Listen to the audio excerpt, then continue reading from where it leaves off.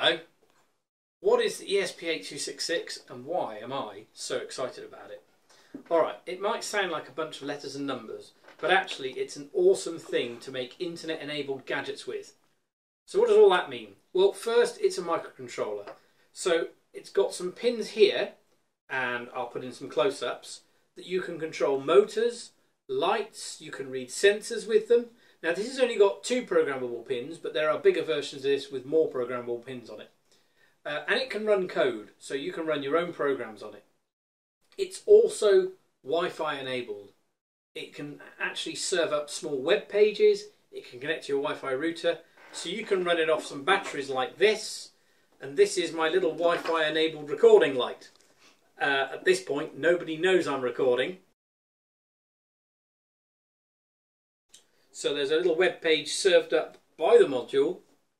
There's a button I can click on my phone from that web page to turn this light on or off. I can then use it to drive things like this stepper motor, maybe 2 stepper motors to make an interesting robot. And these are the other modules. Now these modules, they're low cost. Where adding Wi-Fi to a device might have cost you 10, 20, even 30 quid, these things come in at £3 or £4 each, which is extremely cheap for what they do. They've got plenty of flash, they run on 3.3 volts, they use about 200-300 milliamps maximum, and then they have very low current on sleep. So these things are absolutely awesome for building your own stuff with.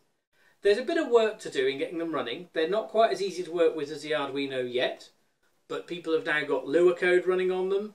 There is a Python, a MicroPython interpreter coming, and I can show you the Lua Hello World example, and even Lua lighting an LED.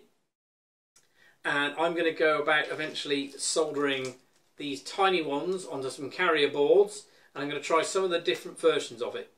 Now if you're new to this game, I'd recommend starting with an Arduino, but if you're familiar with the Arduino, then this module here, it's called the esp01. All the devices in the family are the esp8266. This device is the esp1. This is probably the best starting point. Although it's only got 2 GPIO pins, it's going to be the easiest to run with because you don't need to do any soldering. The esp3 is a surface mount device you're going to need to solder for, so you need to work a bit more for it. The esp1 is available nearly everywhere on the internet right now. Lots of people are playing with it. And if you wanted to build a robot that you can control from the phone or do things on the internet, this is a device for you. If you want to put sensors around your house, like temperature sensors or relays, a bit of home automation, this is the module for you. Very cheap. You just need to worry about maybe sorting out some power. It'll run off of batteries. So that's why I'm excited about the esp8266, and I'll carry on my video series playing with it. Good night.